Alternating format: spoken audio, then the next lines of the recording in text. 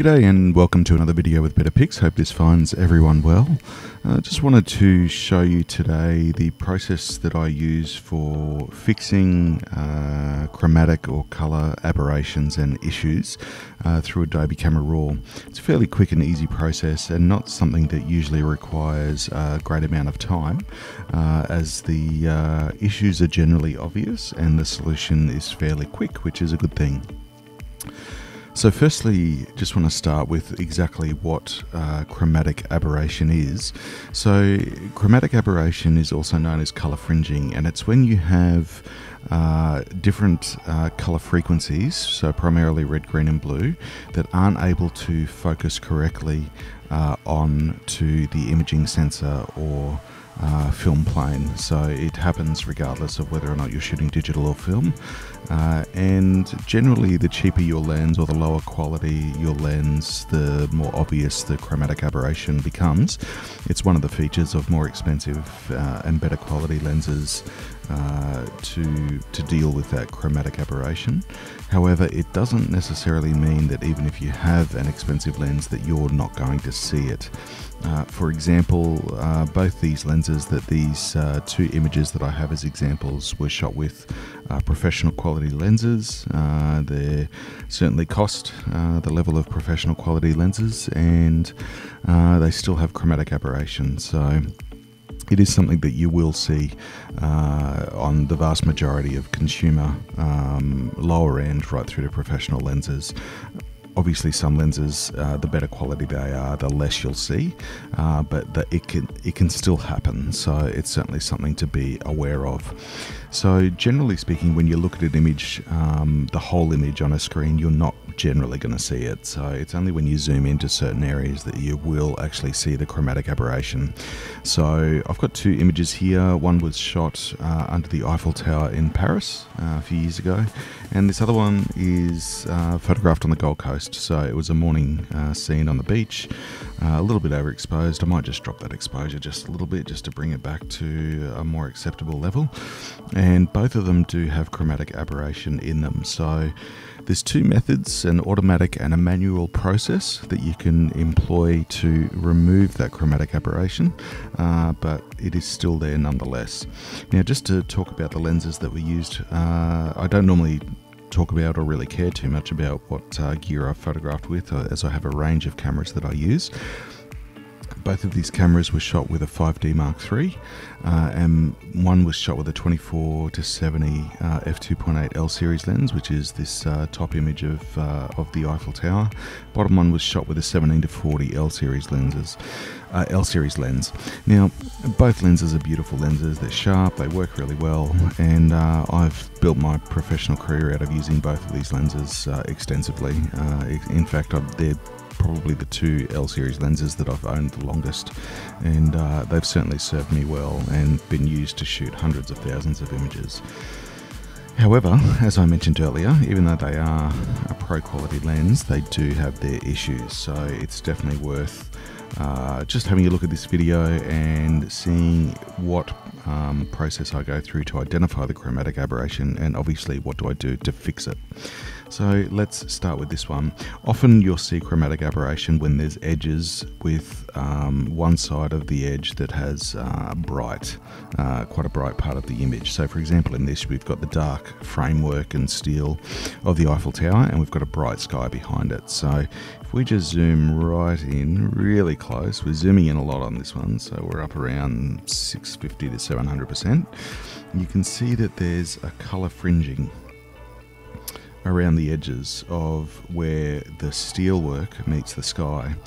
Now, I'm sure some of you are probably thinking, and rightly so, that, well, okay, you've had to zoom in a lot there, you're probably not going to see it.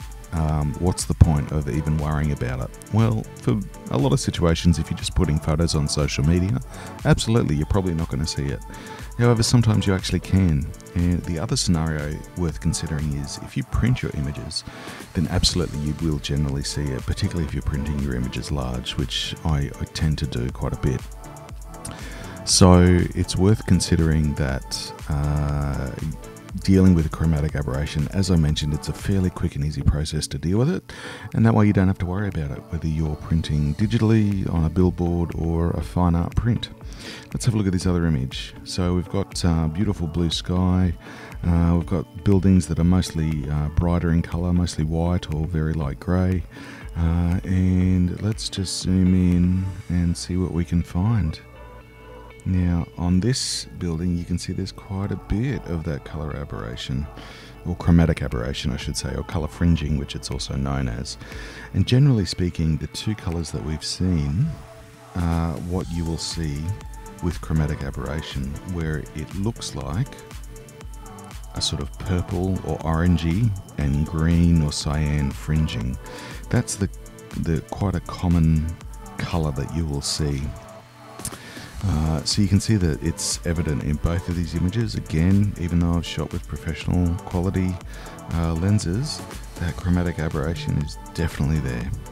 So what can we do about it? Well, let's go over to our Tools tab on the right hand side here, just under the histogram, and you'll see that there's a little tool called Lens Correction, and it actually looks like the inside of a lens if you've ever seen a diagrammatic representation of a lens.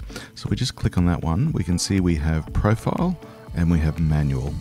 Under Profile we have what's called Remove Chromatic Aberration. Now if I click on that, you can see it disappears.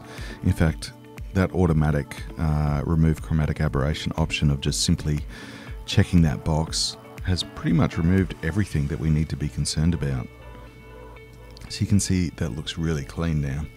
If we have a look at the Paris photo and we click on remove chromatic aberration, it's pretty much done the same. You can see there's really no evidence there of chromatic aberration at all, which is great. That's the result that we want to go after. Sometimes, however, even checking that box, remove chromatic aberration, means that there is some colour fringing still left behind. So what I'm going to do for both of those images, I'm just going to control and select both of those. I'm going to remove that checkbox so that we have that chromatic aberration, so we can go through the manual approach of how to remove it, so that you know what to do if in the instance you've checked that box but you still have some colour fringing. So let's start with the Gold Coast image. Just going to zoom out a little bit and zoom back in over to this section on the left hand side because it's quite pronounced. You can see it there. I'm going to click on the Manual tab, and you can see that with the defringe you have a purple amount and a green amount, which is exactly the colours that I mentioned earlier that you generally see. So that clearly identifies that generally the issue falls as a purple colour fringing, which you can see there on the vertical, and a green colour fringing, which you can also see there on the vertical and horizontal. So what I'm going to do is I'm just going to start with putting the purple amount and the green amount up to 4. You can see there that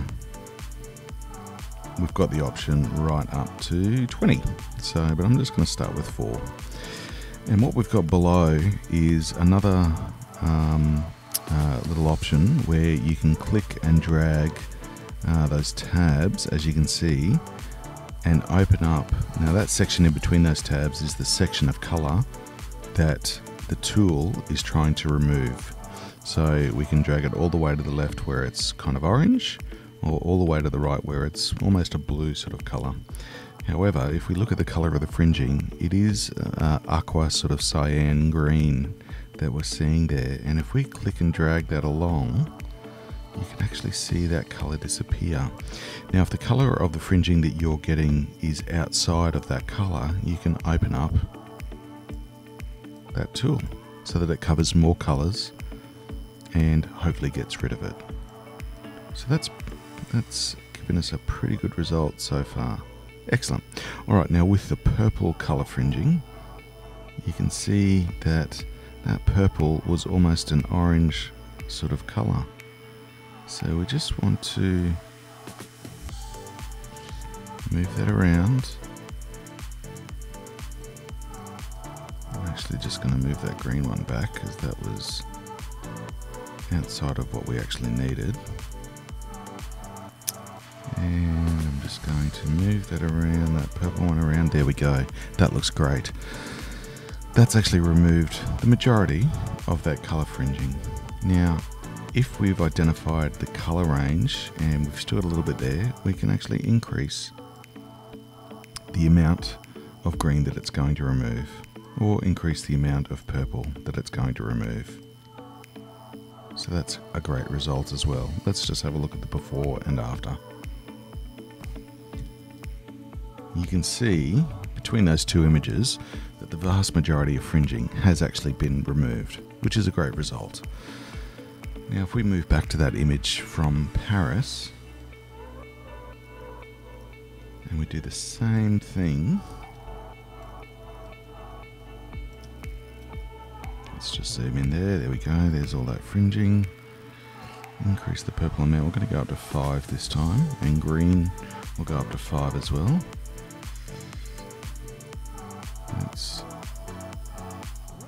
Now you can see the fringing here is almost like a teal or a blue, so that's worth considering, and the purple is almost like an orange. So just adjusting that purple amount and that green amount as well as the purple hue, so which part of the color spectrum we want that to affect, you can see that we've actually removed pretty much all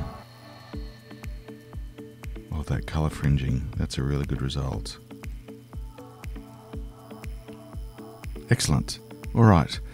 So that's how you adjust the amount of color and the hue of color, or the section of color across a color spectrum, for the defringing to take effect on your image.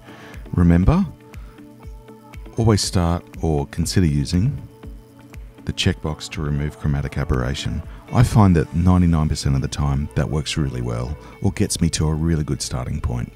However, if you find you need to give more attention to the color fringing or chromatic aberration that you're seeing in your images, then you have the manual option there as well.